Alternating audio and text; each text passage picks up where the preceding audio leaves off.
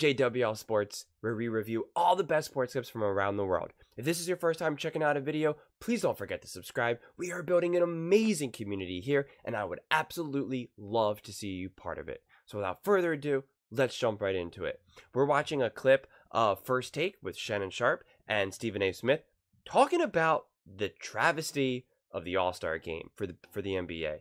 I mean, it was ugly, boring, dumb, stupid.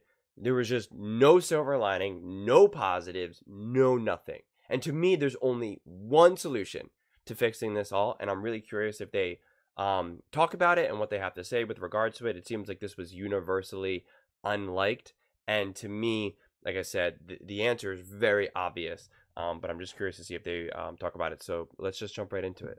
To unpack from this weekend. So although it was a record-setting night of scoring in the East, 211, 186 win over the West, the NBA All-Star Game did not deliver the competitive product stressed for months by Commissioner Adam Silver. All-Star MVP Damian Lillard with his thoughts on whether the competitiveness can be fixed.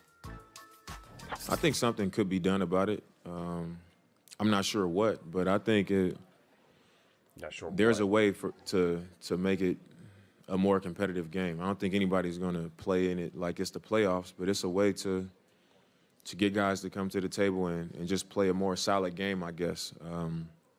But I did think it was a good game. You know, anytime the crowd is engaged and you're hearing oohs and ahs, but it was just too many probably leak out, you know, go get a dunk, go get a layup type of moments. And I think if we can just limit those, you know, people probably wouldn't feel the way they feel sometimes about it. I don't know. I mean, I think it's something we need to figure out. You know, I don't know where's the median, because this is what a lot of the games are starting to look like now. 211. Yeah, the games are 211 points right now. That's what it, you know, almost 400 points combined. Stephen A., is this All-Star Game fixable? No, not as presently constructed. Shannon Sharpe, I'm of this mindset right now. They need to do away with All-Star Weekend. Just get rid of it. The whole weekend? No. Let me finish. The three-point shooting contest, I'm totally good with.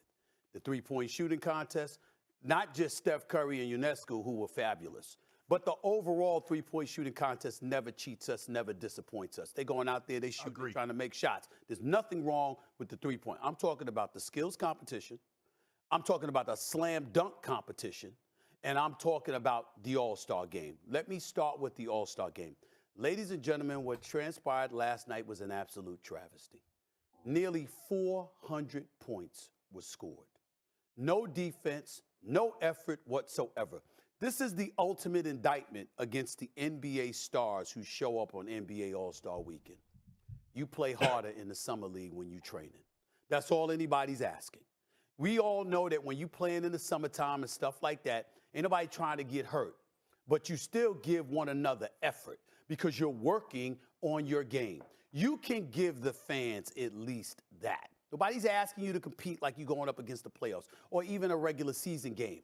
But when you are working out in summertime, Shannon, you know this, okay? Yes. You see guys giving effort in the summertime. That's all I'm saying. To that degree, that is not hard.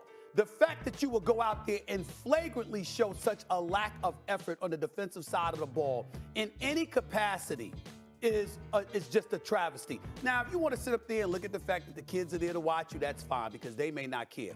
But anybody that knows basketball does, and we know it's a flagrant lack of effort and it's embarrassing. And we know if money was on the line, you'd be giving more effort, even though you're already getting paid hand over foot. It's really a travesty. Let me go to the slam dunk contest. Now, this is where I blame your boy, LeBron James, Shannon Sharpe. Not for the All-Star game, but for the slam dunk contest. He's never participated. He is the only superstar, above the rim superstar in the history of the game who did not participate in the slam dunk contest. I'm not talking about now. I'm talking about the decision that he's made over the years. And what that has done is provoked a lot of cats on to come up to not participate in the slam dunk contest either. And now we've got a G Leaguer who is a back-to-back slam dunk champion. Props to Jaylen Brown for participating, not caring about what people were going to say or how it looked. He went out there and he competed because you need names in the slam dunk contest. And I applaud him in every way imaginable for participating.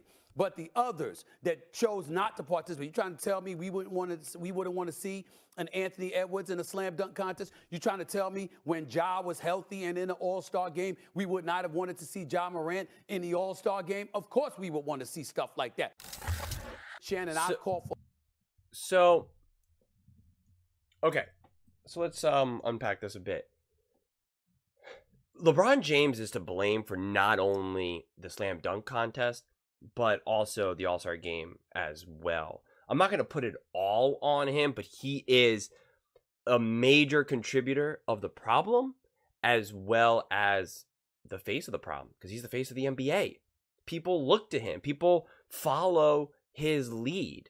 And he did the type of stuff that was so obnoxious, where he did this like years ago, where he wasn't doing the slam dunk contest, but instead he just videotaped himself. He recorded himself dunking and doing a whole series of dunks at practice, and then like posted it on like social media or something. And it was like pretty much saying like, I could be in the dunk contest and that would be great, but I'm not going to do it. I mean, it's just like, that's how insecure he is, that he's like too afraid to do a slam dunk contest and like maybe not win or something, or fail of some sort, right? Like it's just embarrassing. It really, really is. And again, the lack of trying. There was this highlight going around of Kobe versus LeBron in the one All-Star game, and you could see Kobe playing so hard, trying so hard, and LeBron just like getting owned essentially, right? And then just like from that point on, it's always just been like, yeah, we're just chilling, we're hanging out.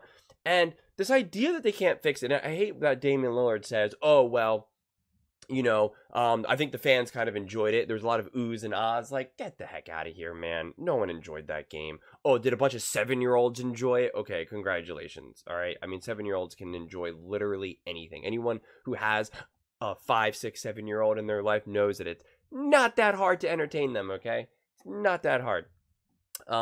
So it's just, the solution is simple. It's on the players to care. To actually care, to want to put on a better show, to put on more effort. That's who it's on. There's no other way around it. It's not money incentivizing them. They already make hundreds and hundreds of millions of dollars collectively. Money is not the problem here. And then other people are saying, well, what about making the the winner of the game? It matters now for home court advantage in the finals. And I say, screw that, because then that takes away from the regular season. It shouldn't come down to that. That's not the way it should be. That's nonsense. That's BS.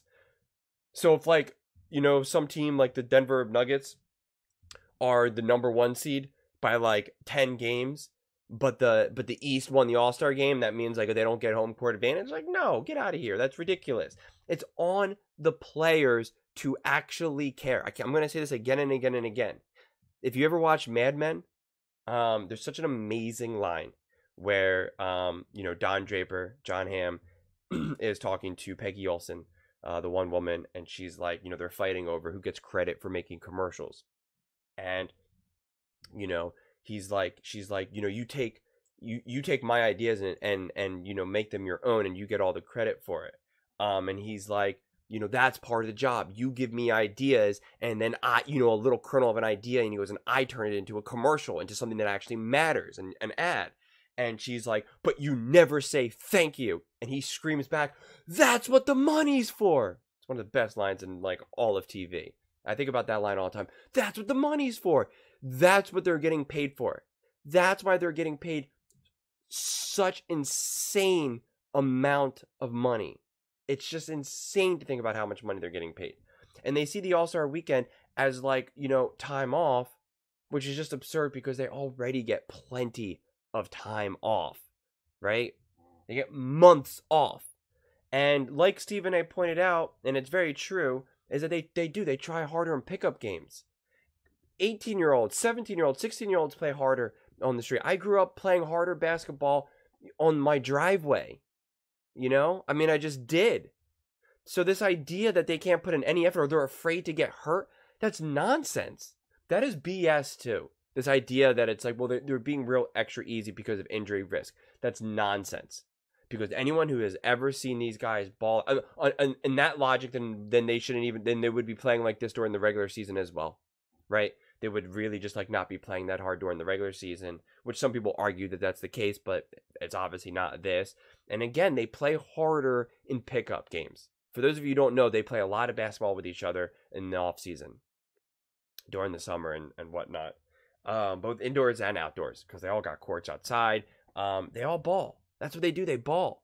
So this idea that it's just, you know, they need to be more incentivized, that's BS.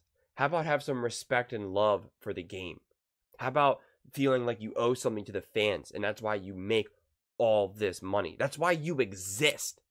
This idea, there's always been this back and forth between, you know, the fans, right? And this idea where they're like, well, we play for the fans or we don't play for the fans, right? You always have like the one fan that says like, I pay your salary. And it's like, no, you don't, you know? But the reality is it does all come down to the fans. This is an entertainment business industry. It's all about what's entertaining. That's what it's all about. If it's not entertaining, then people aren't watching, then there's no money. That's why. Why does the WNBA not make a lot of money? Why does women's softball not make a lot of money? Why does Major League, women's soccer make a lot less money? Because people don't watch it as much. So there's less fans there, less fan engagement, less fans spending money on tickets and watching the game so for advertising dollars and buying merchandise. So they make less money. So it all comes down to fans. If the fans didn't watch the NBA, LeBron James wouldn't be worth what he's worth, okay? They would have to maybe be playing overseas, or they would have to be doing another job entirely. So this idea that they don't feel that they owe a show, a good product to the fans, is absurd. And then I always hate the BS lip service that we get from a lot of these professional athletes, both NBA, football, everything. You'll hear them say, it's about the fans.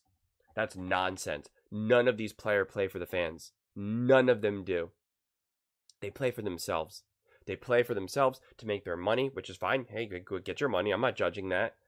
And they play for their family, right? To make money for their family, to provide. And they play because they also want to.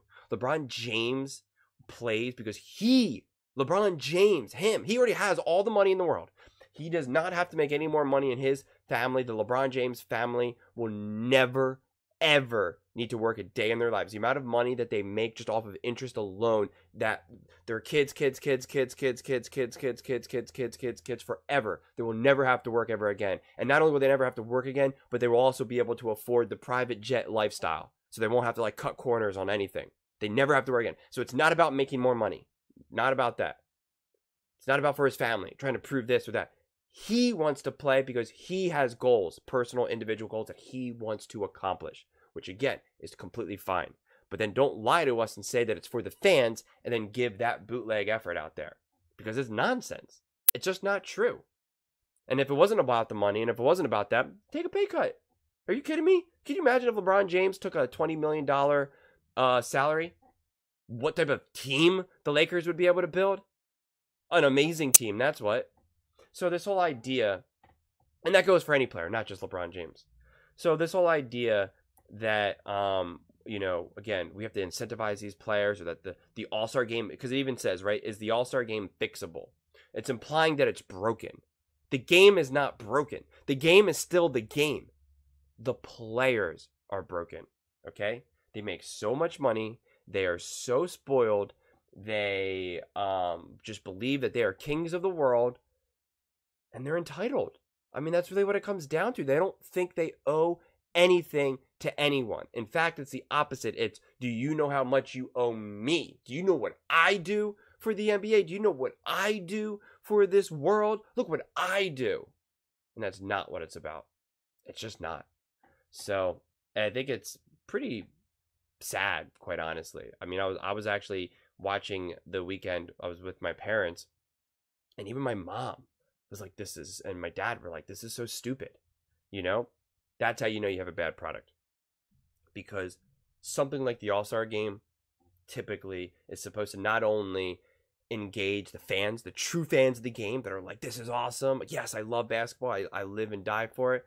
And then also the more casuals that just want to see something fun and exciting.